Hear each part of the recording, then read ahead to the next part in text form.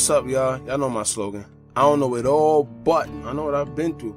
And today, I'm coming to you with another reaction, and I'll be reacting to FBGCASH, Nightmare on Your Block. Now, over here at Hookah's Anonymous, we do our reactions a little different. Instead of playing the video on the screen and commenting as it plays, we listen to the audio or watch the video first and give you our judgment after. This way, you get to save 3 to 4 minutes of your life and just hear whether it's hot or not. Whether you decide to still listen or watch is totally up to you. Now, without prolonging any further, let's get straight into it. FBGCASH, Nightmare on Your Block. Now, this video to me wasn't really a video.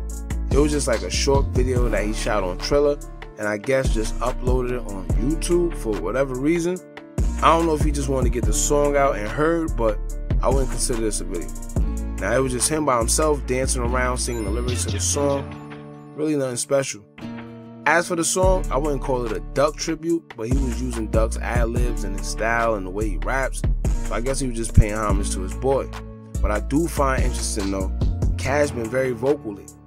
He been speaking up about Duck and showing emotion, if that's what you want to call it.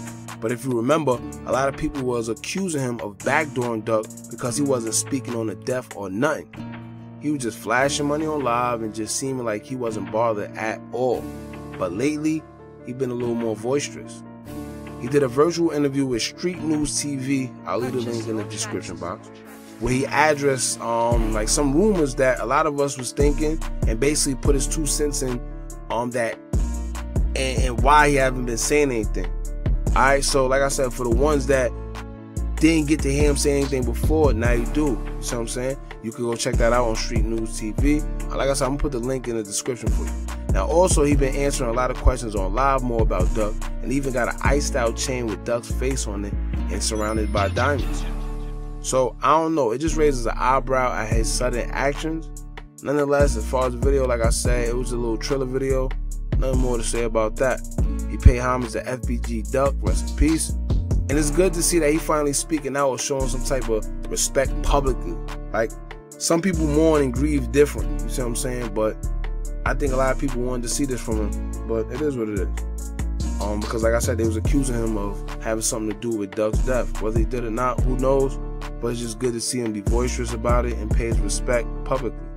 But I'm gonna leave that there. Thank y'all for tuning in. As always, we're almost at 500 subscribers, and it's because of y'all and y'all support.